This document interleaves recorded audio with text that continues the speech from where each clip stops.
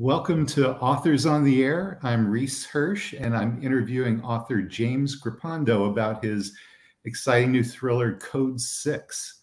So I'll provide a little bio about Jim for a second before we get started. James is the winner of the Harper Lee Prize and a New York Times best-selling author of 30 suspense novels, including the Jack Switek series. And his novels have been translated into 28 languages. He's also a practicing attorney specializing in entertainment law and intellectual property law. And he is an adjunct professor of law and literature at the University of Miami School of Law. So welcome, James. And it's pretty evident I can't hold a job, I guess, right? There's right. a lot of things going on there. Right. Yeah. As we were saying before we signed on, I'm also a practicing attorney, and the fact that you managed to write 30 novels while practicing law is an impressive feat.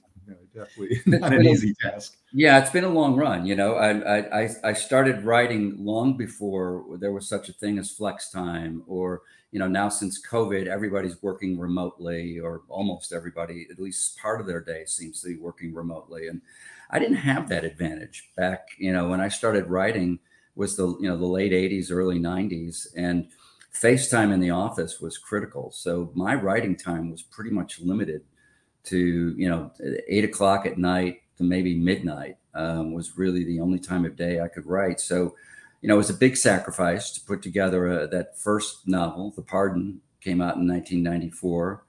And then it's been kind of a novel a year ever since. Well, that's very impressive. And my first one came out in 2010, but after I'd sort of come up the ranks and made partner. But congratulations on the release of Code 6. And it's a great thriller, and it also raises some interesting questions about big data. What inspired you to write this novel? So it is about big data, but it's really more specifically about data mining, right? And probably a lot of your listeners have heard the old adage, that's sort of a joke, but not really a joke in big tech and big data, is that if the product is free, you are the product. I've kind of found that mantra kind of intriguing and eerily true, right? And to the extent that we so willingly now, especially younger generations, so willingly give up their personal information, and we do it in ways that we don't even realize. It may be obvious when we like something, right, that we're probably communicating something about our preferences, but algorithms can now pick up how long you simply pause when you're scrolling through and surfing on your phone. And so the face recognition data that's collected, the voice recognition data that's collected, all of these things lead to kind of an Orwellian, 1984 kind of existence in the virtual world that is impacting not only how we, our lives today, but I'm thinking about, and what really drove me to write Code 6 was, what is going to happen to the generation for whom all of this data has been collected since they were 12 years old? And what will be the implications of that when, for example, the President of the United States has a trail of data going back to when he or she was 12 years old? And what kind of insights might foreign powers or powerful corporate influences have over when they have that kind of information and data on a human being? We don't know the answer to that yet, right? I mean, we're all sort of still, all of us of that age, 40s, 50s, 60s. Well, our data has only been collected since we were adults. But we're not far from a situation where decision makers and politicians and people of influence in government and in the private sector will be part of that generation for whom their entire life has a digital footprint. And the company that's at the heart of Code 6, Buck Technologies, they're, all companies collect big data, large companies to some degree or another, but this is a kind of company that's really at the heart of a lot of the most sophisticated uses of data mining, that even the government turns to them for purposes of, assisting in counterterrorism activities. It sounded a little to me like the company Palantir. I don't know if you had that in mind a little bit with that company. No question about it. I mean, I think that's an astute observation on your part. And there are companies like a Palantir who have now been able to expand their, not just their defense contracting ability, but they're part of the private sector as well. They're not like, it used to be that only companies like Raytheon and so forth would get the defense contracts.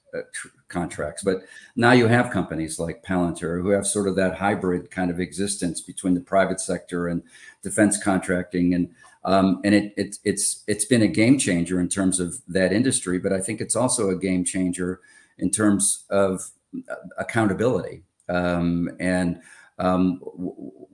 what limits there may be on or lack of limits there may be on that company like that's access to not only sifting through our data through the private sector, but what are they gaining and who knows? That's one of the fun things I get to do as a fiction writer rather than a nonfiction writer, is that I get to speculate about what they might be getting through their government contracts, not just through the United States government, but through any foreign government, and not just foreign governments, but maybe some unfriendly governments as well. You just don't know.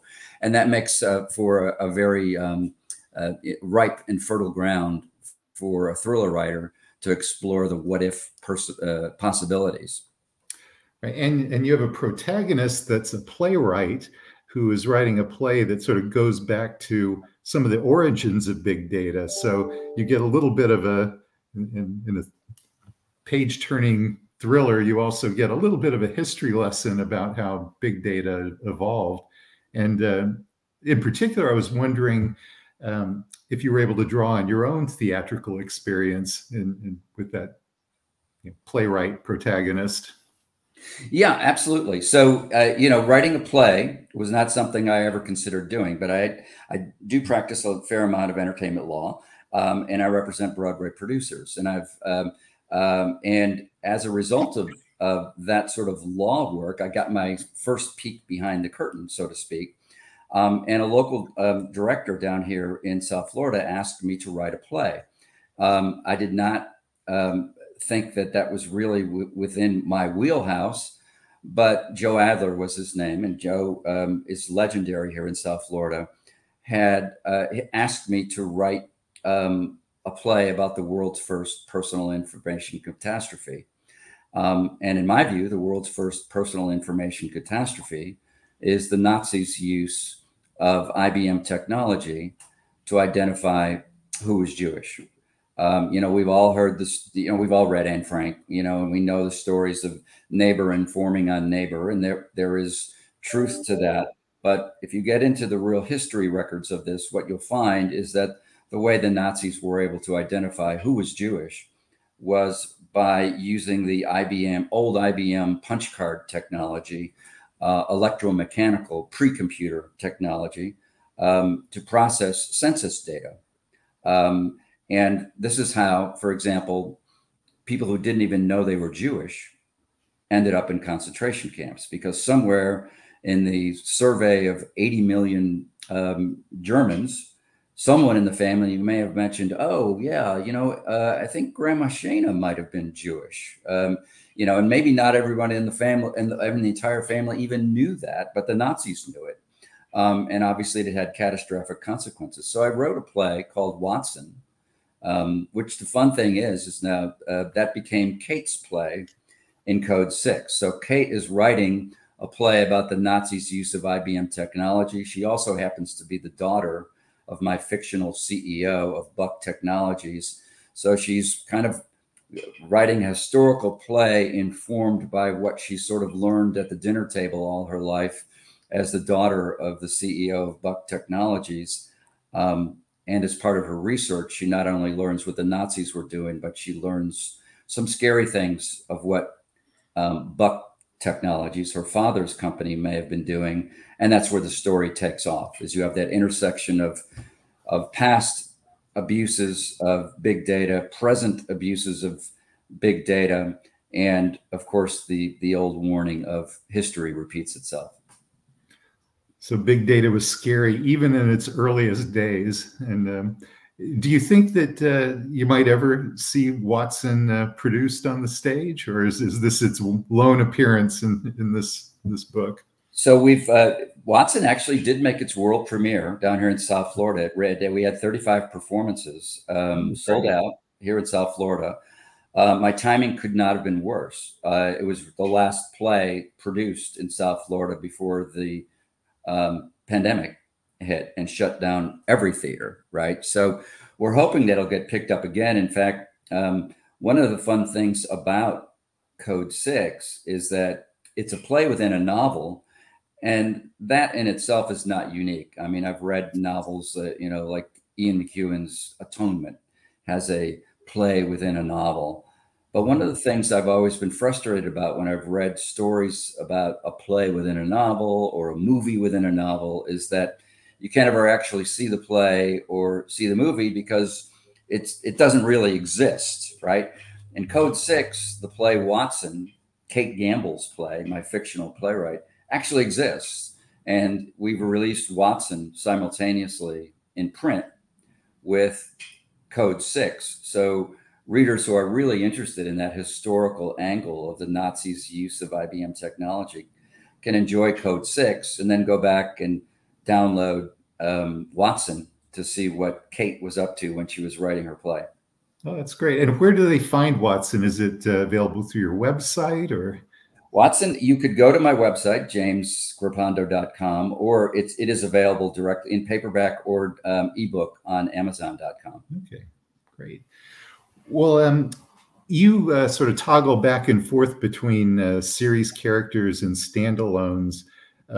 What do you like about writing standalones like Code 6? And is Code 6 a standalone? Do you think you might go back to these characters at some point? See, that's a great question, because even though I have one series, and that is the Jack Switek series, and Jack is a Miami criminal defense lawyer who started out his career defending death row inmates. But, The Pardon was the first Jack Switek novel, but I never intended that to be a series. It wasn't until I wrote 5 or 6 standalones that I decided to go back to Jack.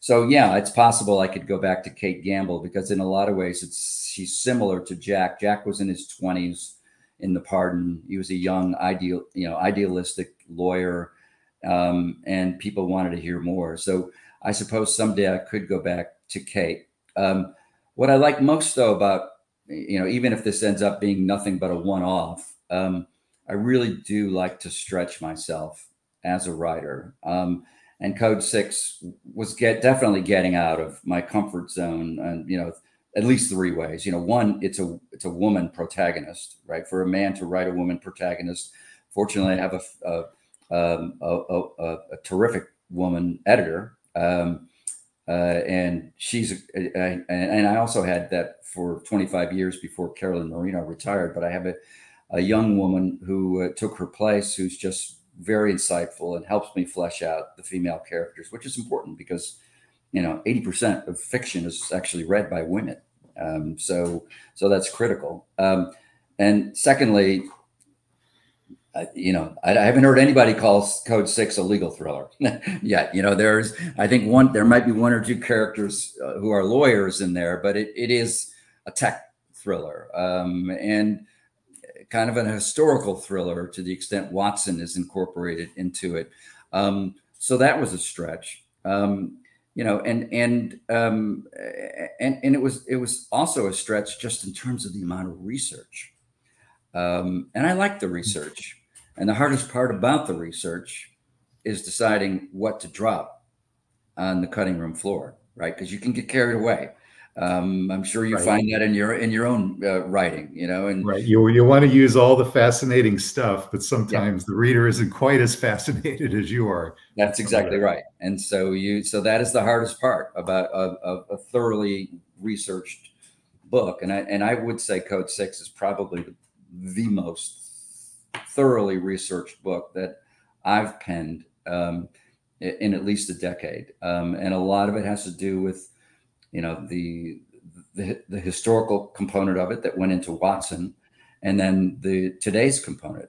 Because as you know, in the cyber field, I mean, you know, anything more than 2 years old is kind of obsolete, right? You know, so you've got to not only, and it takes a year to write a book, you know, so I found myself not only researching things, but constantly having to update the research to make sure that when the book comes out, it's not old news. Yeah, in a way, whenever you write a technology thriller, it's a kind of historical fiction, because almost as soon as you write it, the technology has moved on, you know, Yeah. to the next thing. But the fear doesn't move on, right? I mean, this whole Right. it's the same. It's just that it just seems to get more expansive. The concern gets to be more expansive and more pervasive and faster. You know, things that we thought, oh, in 10 years this will happen. All of a sudden, the time is like, you know, 5 years, and then it's like, oh no, it's actually going to be here in 18 months. And that is a very compelling part of Code 6. Well, with that, I mean, this has been fascinating, but I think we've reached the end of our session here. Would you like to provide a little information on where readers can find you, your website, social media, that sort of thing? Yeah, I completely rebuilt my website, so I'm very excited about it. I hope people will check it out. It's James Grippando, my full name.com. I'm on Facebook on my author page. And I love conversing with my readers online. So it's not just a static page. You know, let's chat. Well, thanks for taking the time for the interview. And it's a great read, and I recommend it highly. So thanks very much. My pleasure. Thanks for having me. All right.